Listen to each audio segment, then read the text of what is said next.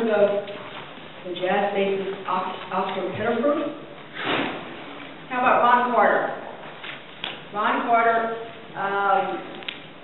is a wonderful jazz bassist. He's about 70 or so, played with Miles Davis.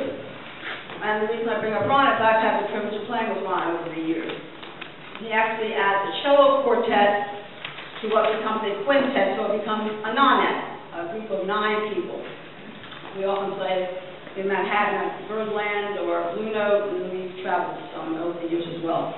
His other bassist is not just an other bassist, he is a magnificent musician and colleague. And so when we play, it's a fairly small stage for 9 people. So I'm really like under the elbow of these incredible musicians, including my cellist colleagues. So there's a duet Ron and Maleson, who is the one who arranged the next piece I'm going to play for you, do during some of our times when we're together and playing, and it's just extraordinary and inspirational, and it carries me through many, many moments. So Maleson has kindly arranged this piece by Oscar Pettiford. Pettiford was of African-American and American Indian descent. He died, unfortunately, at a rather young age, but when he got injured, he was a jazz bassist, but when he got injured, he actually decided to take up the cello. Now, I've played the cello since I've been really small, and I'm still trying to play better and better as we all try to in our lives.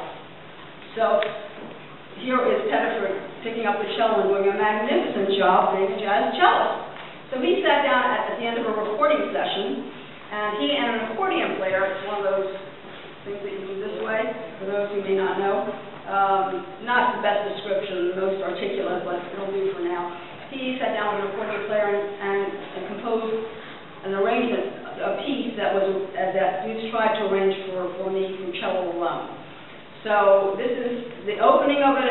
Is what the accordion player would play, and then when I get into the body of the piece, it's what Pettiford actually played.